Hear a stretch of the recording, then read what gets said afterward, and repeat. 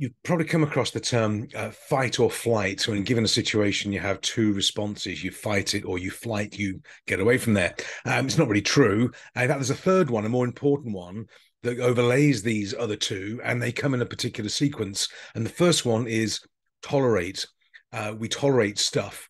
And if we, when we get to a point we don't want to tolerate it anymore, we don't fight it, then we flight, we run away from it. And only thirdly, last resort, back against the wall into a corner, will we ever actually come out fighting. Some people do, but it's a real minority. Most people hear a gunshot, they run away. To run towards a gunshot, you have to be either slightly crazy or you have to be specially trained and conditioned and prepared and know what you're doing. So we tolerate, then we flight, we run away, and then we fight when we have to. And this shows up in people's careers and relationships and businesses, that we tend to tolerate things we shouldn't, because it's sort of better not to have the confrontation. It's better not to have the argument, not to make the change, better not to upset the apple cart, if you like. So we tolerate stuff.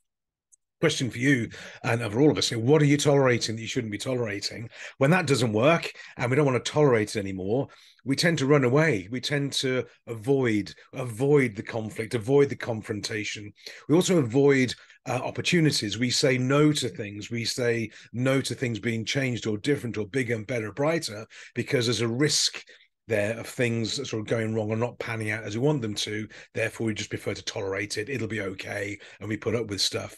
And finally, then we will fight when we have to. And we don't want to get to that point around fighting, particularly. It's a very strong term, but certainly reduce the amount of tolerance that we have in our businesses and our lives, which means we can then make better choices, and we don't have to fight or flight. We just reduce our level of tolerance. So those are the three aspects. We don't really have a fight response, a fight instinct. It's just flight. So be careful. What are you tolerating? What are you running away from? What's your flight response? And if you have to, then you've got to fight. And I don't mean physically fight, but mentally jump into the fight. We've all done it from time to time. So there you go. A couple of thoughts for a fabulous, bright, sunny, blue sky Tuesday here in Luxembourg. Have a great day. Out and about today, Lynn and I'm on stage up in Luxembourg twice today, with State Street at lunchtime and then with the one and only Lux Relo in the evening. So looking forward to that.